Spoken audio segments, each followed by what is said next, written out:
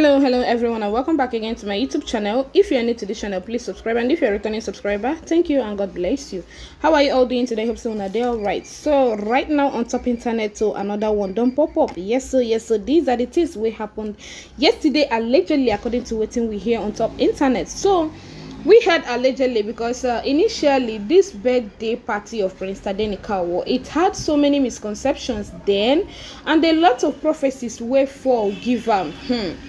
I could remember during the time that they were preparing this birthday, a lot of prophecy from so many men and women of God, and was advising Kabiyesi and Queen Naomi Shilekunola not to celebrate that birthday for Prince Tadenikawo, that they should be very careful, that it gave people where they plan something huge for Prince Tadenikawo. And then I was asking, why would they be planning such thing for a little boy? What has the boy gotten to do with them, or is there anything where the boy already do to them that we don't know? But the answer is capital no, because we know that this enmity is the one they have for Prince and for Kabiyesi and Queen Naomi. They are now transferring it to the poor boy. But anyway, God is God. And before his birthday, I think a day before his birthday, we heard allegedly on top internet that so many men of God prophesied, giving Queen Naomi and Ooni of Ife that they should carry on with everything that they are planning for Prince Tadenikawo. That even before the enemies execute their plan, that God will already go ahead of them and scatter everything. That in their mind now they will be feeling that, oh, they have done this, or they have done that, without knowing that God will already shatter everything with them plan. So when we had this alleged information, a lot of people were so happy, including I. A lot of people were so happy, thanking God that God is always there to fight for Queen Naomi and Prince Tadenikawo. So right now on top internet, so now we do already hear say Olori Mariam, and I not say Olori Mariam. From day one, she has singled herself out to show that she's never supporting Queen Naomi Shilekunola. It never get time when she come out in any way to show full support or to show any support to Queen Naomi Shilekunola. Then when it was now getting closer, the birthday was getting closer, Olori Mariam all of a sudden decided to turn into a new leaf. So this new leaf of hers, she was behaving normal. Before you know it, it could come be like somebody where they remove nuts from her. She could just behave like herself again. She could just chuckle herself and behave normal again. Then she claimed that people are just doing her, that it was Olori Ronke that is pushing her to go back to her old self, whereas she already decide say she go change and turn into a new leaf. My brothers and sisters, and there. Now he reached Prince Tadenikawo's birthday. Upon all the one in where Kabiyesi give them, say, may them no go visit Prince Tade, may them no carry any gift to go visit him on his birthday. Now we heard allegedly that Olori Mariam stormed Akure yesterday, very early in the morning, according to what we hear on top internet, allegedly, that she stormed Akure with a very tempting gift for Prince Tadenikawo. I don't even understand these women. Upon all the warnings where Kabiyesi give them, so in fact the time she takes storm Akure self, they were asking her if she slept at home, and I don't know whether, in fact I don't even know if she slept at home for her to storm Akure at that hour of the day. So according to her, she wanted to be the first to wish Prince Tadenikawo a happy birthday, apart from mommy and mommy's siblings. God, though, these women say they will come with a trick. In fact, they will so manipulate you that you don't even know how to discern between the right and the wrong. In fact, your sense of discernment will just it will just go away.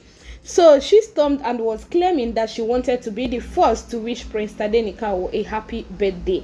And you left Ile-Ife at that ungodly hour? Or does it mean that Olori Mariam stormed in a hotel, lodged in a hotel in Akure? Nobody knows where she was coming from at that hour of the day, but she stormed Akure with that gift. Someone waiting she gets.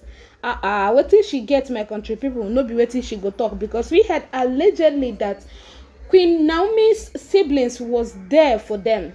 Yes, it's not the one that you be like, oh, this, no. We heard allegedly that they came out proper. Yes, because since where all these things done they fall, all those prophecies done they fall, everybody was just so serious. Everybody was getting ready. Everybody was praying. Everybody was so vigilant to know when the enemy will attack. But thankfully, Olori Naomi's sister and in fact Olori Naomi's siblings, they are awake. Yes, they are so vibrant that they decided to send her back with her gift. They did not even open door for her. In fact, the kind of humiliation where she gets from Akure, according to what we hear, be there, end there, my country people. So that's it. And when we had this alleged information, a lot of people commented. Yes, netizens reacted to it, saying that why is Mariam not taking advice? Why is it that if Kabiyesi tells her not to do a particular thing, that thing where Kabiyesi already tell and say make she know they do, now she go just carry herself, carry her head, carry everything where concern her, put for there.